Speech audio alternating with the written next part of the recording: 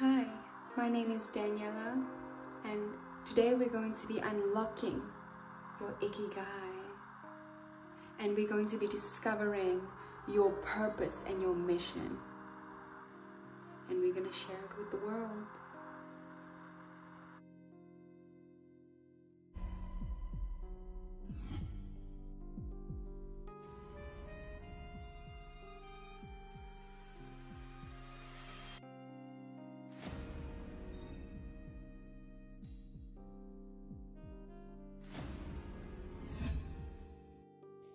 Hi, my name is Daniela, and today we're going to be talking about how to unlock your ikigai and find your purpose in the world.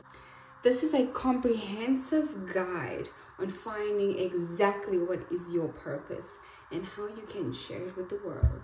Welcome back to my channel. Today we're going to be talking about how to find your purpose and get clear-headed about your vision.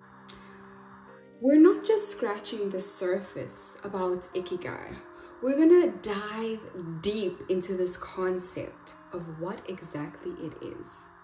It is a profound Japanese philosophy that unveils the secrets to finding our purpose and our mission on this earth.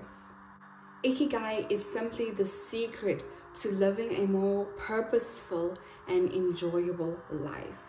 A life where we are not controlled and suffering as much. A life where we can live in our peace, in our joy, and provide value to ourselves and to other people. The essence of ikigai is actually by first defining exactly what it is. So what is ikigai?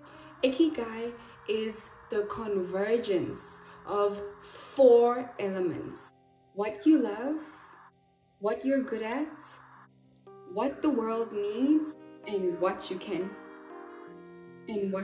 get paid for. It's the sweet spots on where exactly you can find your passion. I wanted to talk about the essence of ikigai and what it really means to us.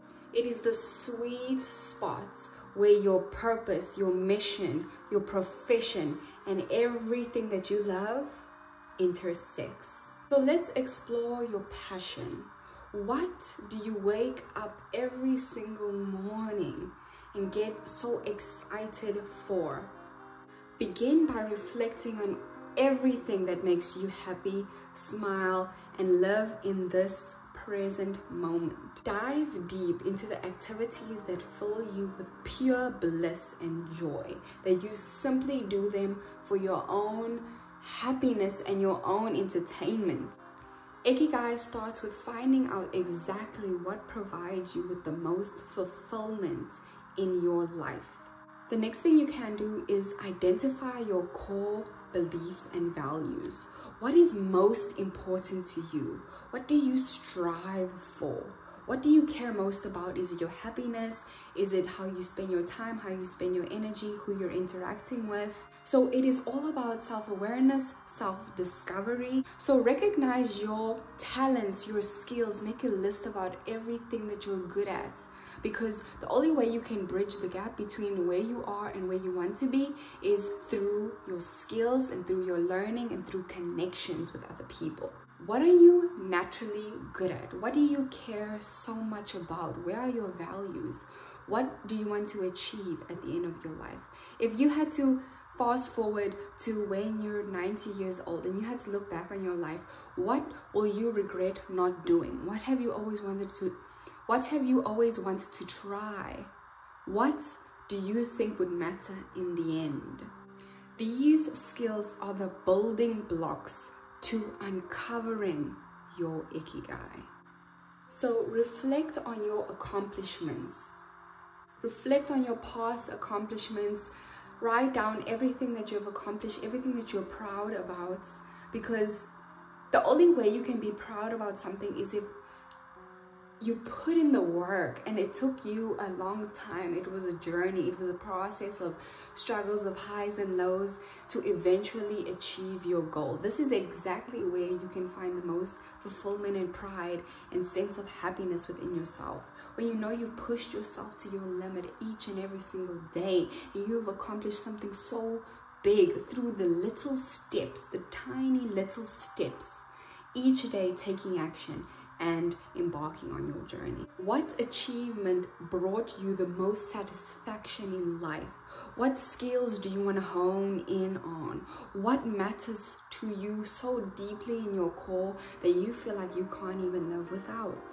For me, it's art. For me, it's creation. For me, it's putting out movies and books and writing, and just finding any form of expressing myself through colors, through textures, through imagination.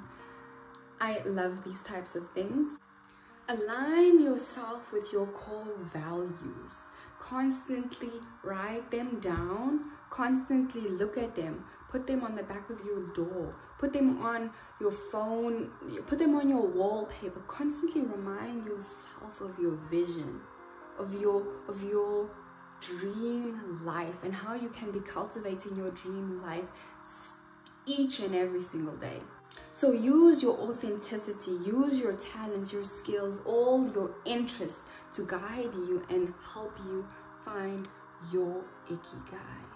The next way you can find your ikigai is actually to contribute to the world. What are you putting out there? What do you want people to know about you? What do you think matters most? How can you find the most sense of satisfaction and provide the most impact to the people, to the masses? You have to ask yourself this question. Do you want to be a consumer and continue consuming? Or do you want to be a creator and create the life that you dream for? Design exactly what you want. How can your skills and passions contribute to your success? How can your skills provide value and solve problems and ease the suffering and pain of other people? This is an important and crucial step into finding your ikigai. The next thing you have to do is balance your professional fulfillment. Understand exactly where you want to go within your career. Reflect on your current challenges, your weaknesses, your strengths, where you are at right now in this present moment, and where exactly do you want to be. How can your skills translate into a career? How can you take all your talents and everything that makes you happy and financially sustain yourself by doing something that you love and living in joy, living in passion, waking up every day and getting excited for what you have to do on your to-do list? Well, I want you to do a big reflection on your career and where you want it to go. Evaluate your current job satisfaction. Identify these aspects that resonate with finding your ikigai. I want you to gather all the external perspectives. I want you to build a community. I want you to ask people what they need. I want you to ask people what are they struggling with and how you can be of value, how you can help, how you can provide something of substance to another person. So gather insightful feedback. Talk to 100 strangers a day. Get rejected 1,000,000 times and keep getting back up. Seek feedback from the friends around you, from the people you don't like, because the best teachers in life are the people you don't like and you don't get along with, because they are there to teach you something, to expand your mind. And seek feedback from your family, from your friends, from everyone, because everyone has something to teach you. Even a toddler can teach you something, you know? What strengths and unique contributions do you need to add to the world? What do you recognize and desire and like in other people? So get mindful. Lock yourself in your room. Gain some clarity. Calm your thoughts. Breathe in and breathe out. Understand that the only moment you have right now is this exact moment to create, to build something, to not be a consumer, to not escape this world, but actually to be in it and to contribute, to create something of value. So in these moments of stillness, what are you constantly thinking about? What are the cycle of your thoughts? Analyze your thoughts, write it down. What do you constantly think about? What are your fears?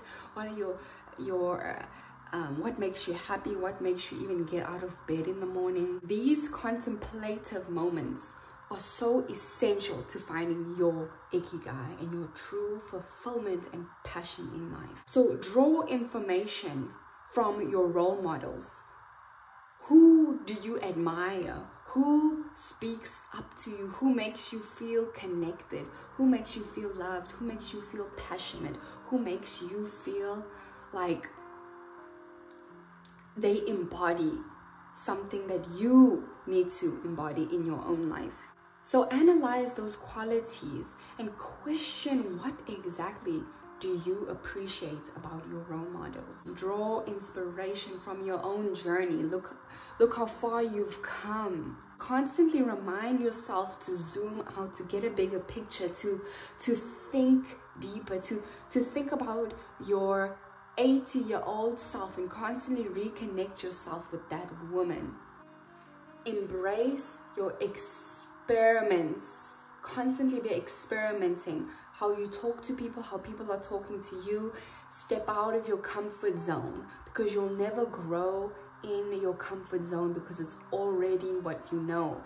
You need to expand that boundary, that limit that you place on yourself. Expand yourself, and this is exactly where you can grow.